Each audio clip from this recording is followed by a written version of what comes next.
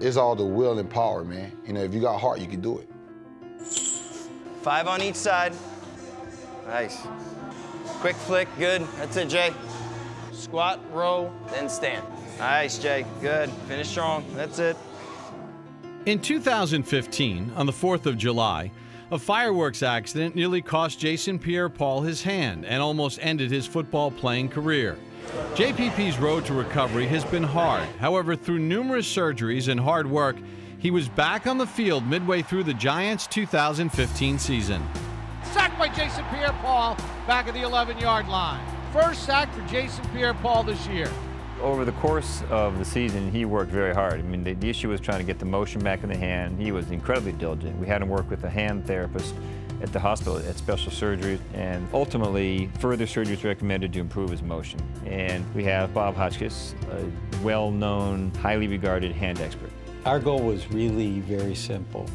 I wanted him to be able to go from having this massive mitt on his hand that at best worked like a boxing glove to his hand protected with a glove so he could go back to his three-point stance with the hand down, and had the capability of opening and then grasping, so we had to get the fingers open more and closing down more with more power.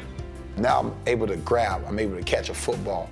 Dr. Hotchkiss did a tremendous job, and I thank him to this day. Most people would say he's not coming back, he's not doing this, he would never ever play football again, he would never lift 225 pounds, he would never bench press, and I'm doing all that today. Up! Good, good punch. Up! Nice. Even with my hand, with the injury that I had, I knew I was capable of coming back and doing what I do. I'm back, baby, and we're gonna keep it like that. I didn't put this much effort and this much work to get to where I was to just let it all fall down the drain. Rapid fire, speed like it, that's it. Drive those knees, drive those knees, drive those knees, that's it, keep attacking. Good.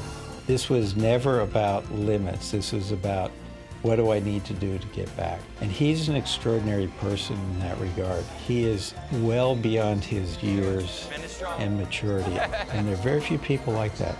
Life is short. Life is our promise today, and football, it can be taken away from you at any point. So you got to enjoy and cherish it. And I am here today, one of the best defenses in the league. Still doing it, still elite. And I have nothing to prove. I just have more to gain.